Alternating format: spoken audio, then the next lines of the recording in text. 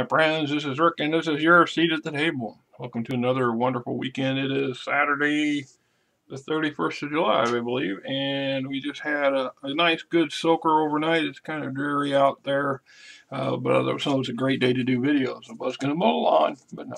Okay, this here is the Middle-earth Adventure Guidebook, and for adventure, it's kind of a misnomer. It doesn't quite. It isn't quite when I first looked at it. When I first saw it on the shelf, I thought, oh, lots of ideas and suggestions on for adventures within Middle Earth, and at the end of the day, that's not really what it was. It also came with a 2-foot by 3-foot full color poster of the map of Northwest Middle Earth, which I still have somewhere. I used to have it. It was a poster I had on my wall for years. I know I ran into it a while back, but I was trying to find it, couldn't find it. So anyway, what we got here is basically an Elvish Dictionary and Glossary of Terms from J.R.R. Tolkien's The Hobbit and the Lord of the Rings for use with Middle-earth role-playing, Rollmaster, and other major FRP games, fantasy role-playing games. So we look at the back. This was published, the original was published in 1984, which is what this would be, first printing. I don't remember. It seems like they reprinted it in 89 or they made another run on it. Basically gives you a breakdown, an Elvish Dictionary of pronunciation guides, grammar guidelines, translations to and from English and the Elven tongues. There's a glossary of terms, a handy reference to Middle-earth characters, cultures, etc.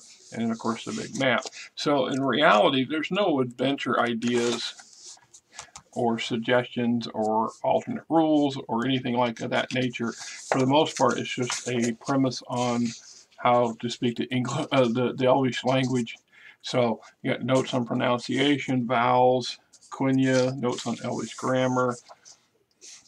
This Sindarin, sentence structure, translations from the Eldarin tongue.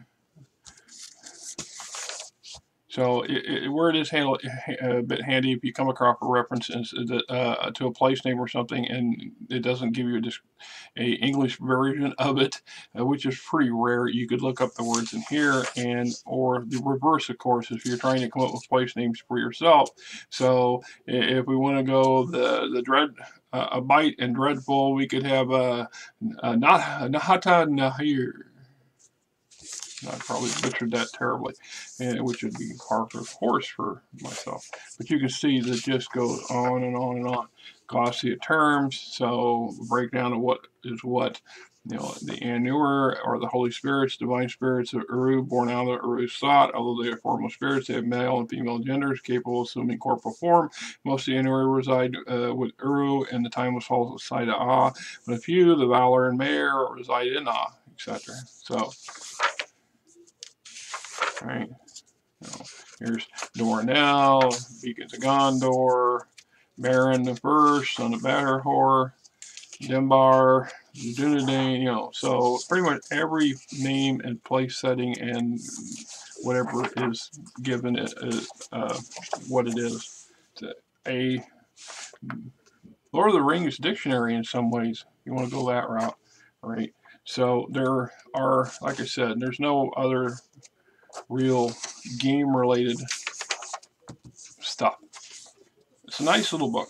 I can't say I've used it a lot. The few times I used it mostly was when I was creating an adventure and I wanted to come up with a Tolkienish suitable name for a hill or for a town in an area, etc., etc. I looked up some stuff in here, but for the most part, it looks. It's a cool little thing, and it's more for your perusal than it is for game work, in my opinion. But that's just my opinion. I don't know that you can get these anymore. I'm sure there's a few bouncing around out there. I can't imagine.